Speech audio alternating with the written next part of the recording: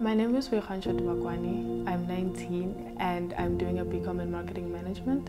I decided to do a BCom in marketing management because I've always been fascinated by the business world, but more in like advertising and marketing. I think when I was in my first year, one of the many challenges that I had as a student was the lack of motivation. I really didn't have like the energy to do stuff. I procrastinated a lot and I had a lot of anxiety. And I remember there was like a point where I couldn't go outside because I was really anxious about actually seeing other people and having to interact with them. I remember I was like struggling with this one thing, right? Like it literally, I couldn't even move on with my life because like it was like an obstacle, but like I couldn't like get down to the point. I couldn't like pinpoint what the problem was. Yeah. And PsyCaD was like, maybe you should write a letter to yourself, like a letter, and like just tell yourself the stuff you've always wanted to know, you know? Yeah. And I did that, and it was so easy. I literally like wrote the letter, and I was like, I needed them. I think it was mostly because I realized that my grades were dropping, so like my marks were like dropping, and I was like, I need help.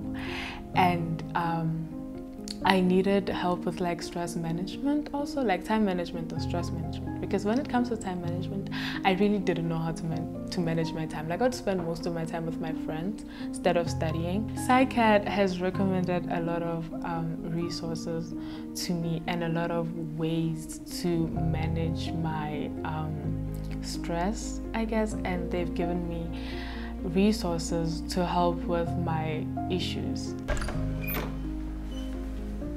This is one of the many facilities that PsyCaD has to help its students perform better and have a better relationship with academics generally. This is the Career Resource Center. So if you have career-related issues, you could come here and get help about it. We have practitioners to help with that if you need like career guidance. Also, if you need help with CV writing or even writing a cover letter or finding a job even, actually, there's help for that.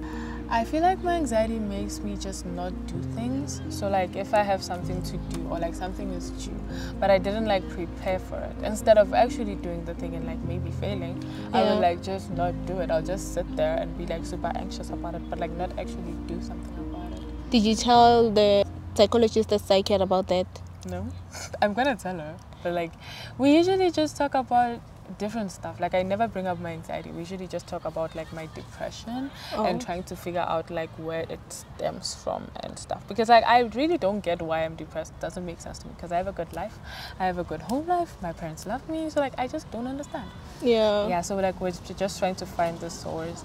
And she did explain to me that like it's not necessarily that there has to be like a cause. Like sometimes it just happens. Yeah, it happens. And yeah, I always have oil. I always have like everything never runs out.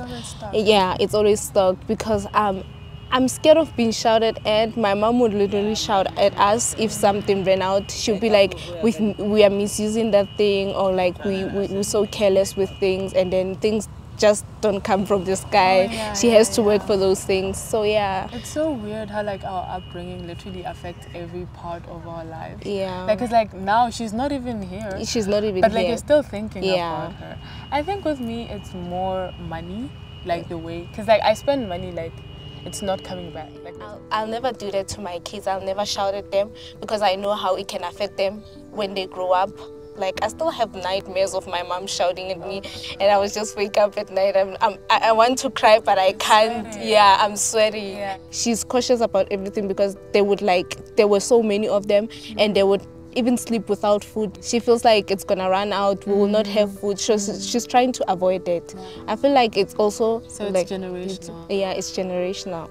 Because they helped me with time management, I found that my grades would improve, I guess. They improved because they also helped me have a better relationship with my marks and school in general. I feel that all students could benefit from PsyCaD because they have a lot of resources, including counseling and career guidance. And you don't necessarily have to have a problem or like a mental illness per se, because sometimes you just need a judgment-free zone to like express yourself basically. I find that I use the tools that I've gained from PsyCaD in my daily life.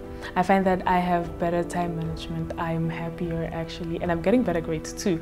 And because I have learned how to find the source of my anxiety in general, like you can like think about it and you have to like take a step back and think, what is making me so anxious right now, and then tackle it, and then you are able to move on more with your life, rather than if I didn't know and I was just like going through life generally.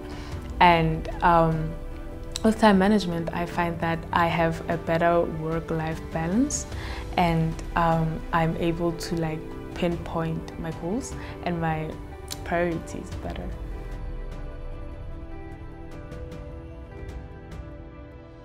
The University of Johannesburg, the future reimagined.